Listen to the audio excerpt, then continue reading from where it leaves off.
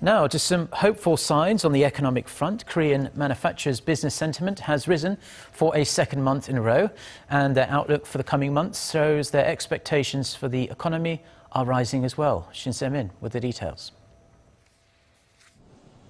Riding on the back of improving exports, business sentiment among Korean manufacturers seems to be warming up.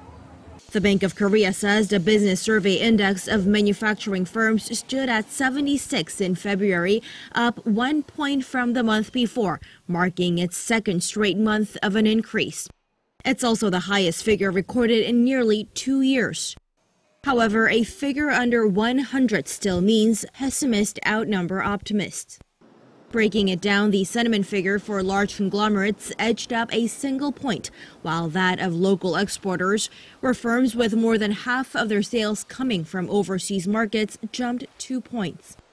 The electrical equipment sector saw a rise in sentiment on the back of stronger global demand for semiconductors and display panels. Looking ahead, the forecast seems relatively hopeful as well. Korean manufacturers' outlook for March came to 81 as they expect to see an increase in domestic demand as well as exports.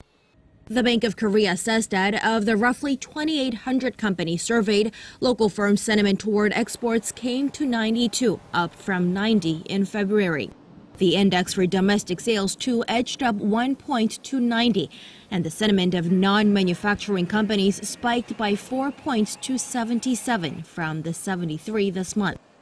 In a separate survey by the Federation of Korean Industries, overall business sentiment for March reached a 5-month high.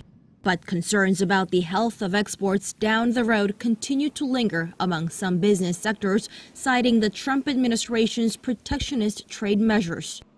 There are also questions hanging over the government's latest measures, announced Monday, that are aimed at ensuring Korea's exports remain on strong footing and will play their part in brightening business sentiment.